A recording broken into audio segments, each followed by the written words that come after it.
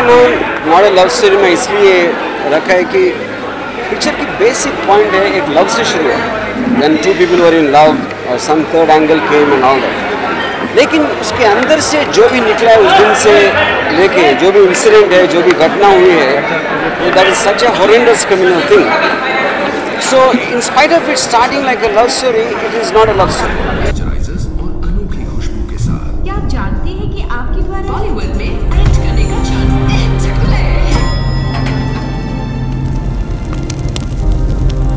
It's about the emotional states of people who did such a shocking thing.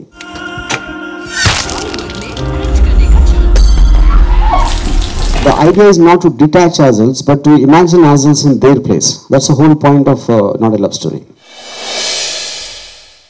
Because of the case and all that, the element of the investigation obviously will be there. I mean, I can't avoid that.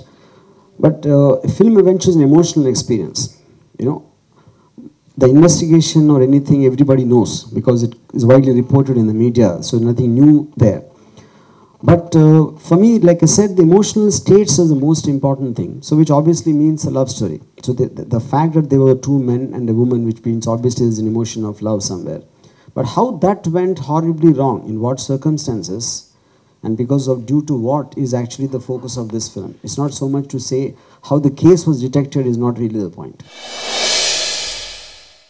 My attempt is for anyone to sit in the theatre, if they feel at the end of it that probably if I was in her state, I was in their state, maybe I could have done it. That doesn't mean it is justified. But like there is something called a premeditated crime, there's something called which happens on impulse, something which happens on rage, something which happens on helplessness, you know, there are various things. So whether they did it on intention or not, or the various viewpoints is what I'm trying to bring to light. The ouch the couch is basically related to the so-called casting couch, which is a predominant factor where an angle like that happened to be there, like reported in the media between Neeraj and the girl. The stories of a girl who wants to be an actress, who wants to be famous as an actress, and she became famous as a murderess, which is irony. So if things went well, it could have been a Rangila. But things didn't go, and that one moment completely screwed up everything, and it became a dark murder story. So I thought to play Rangila in a very emotional, sad and dark and scary version in the context of a similar girl who wanted to be a star, but the opposite of what happened to Urmila and Rangila, the irony of it, which is what I wanted to capture in the track.